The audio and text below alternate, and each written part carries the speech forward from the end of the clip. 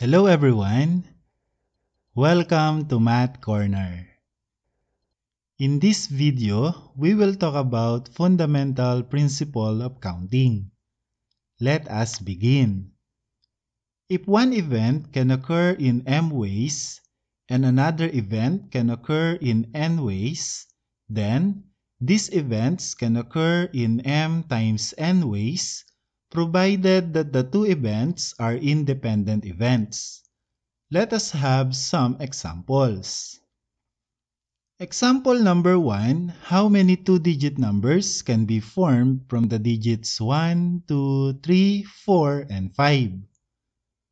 The two independent events in forming the two-digit numbers are number 1, choosing the first digit, and number 2, choosing the second digit.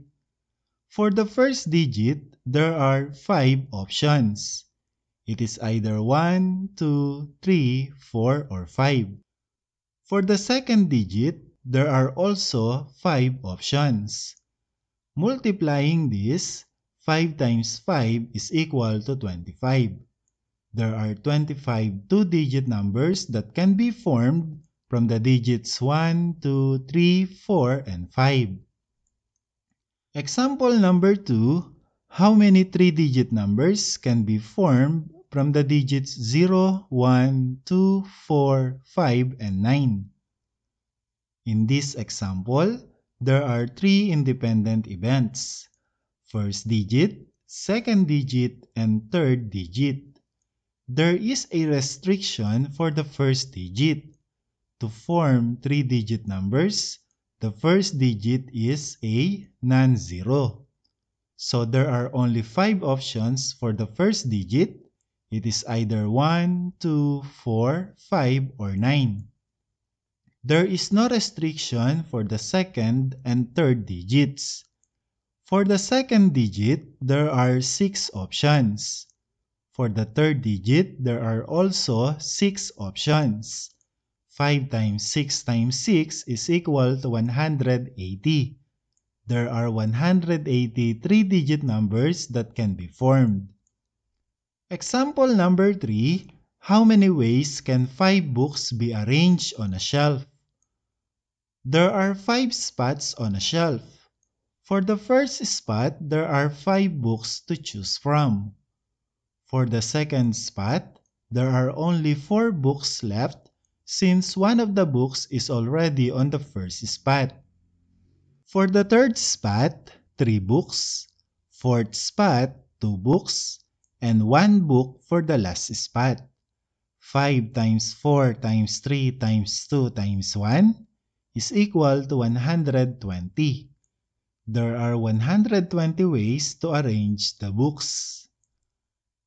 Example number 4, 2 dice are rolled. How many possible outcomes are there? There are 2 independent events, outcome of the first die and outcome of the second die. There are 6 possible outcomes for the first die. There are also 6 possible outcomes for the second die. 6 times 6 is equal to 36.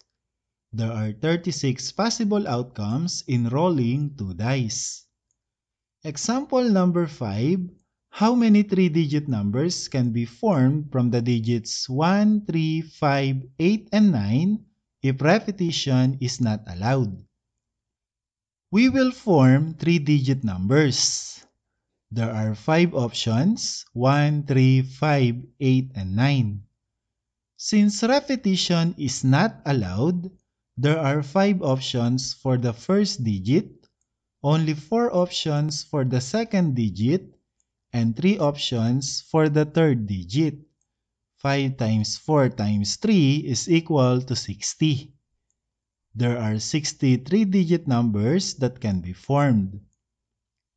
Example number 6, 8 runners join a race. In how many ways can they be arranged as first, second, and third placers? There are 3 independent events: first place, second place, and third place. For the first place, there are 8 choices. 7 for the second place, and 6 for the third place. 8 times 7 times 6 is equal to 336. There are 336 ways. We are done illustrating fundamental principle of counting or fundamental counting principles. That's all for this video. Thank you for watching.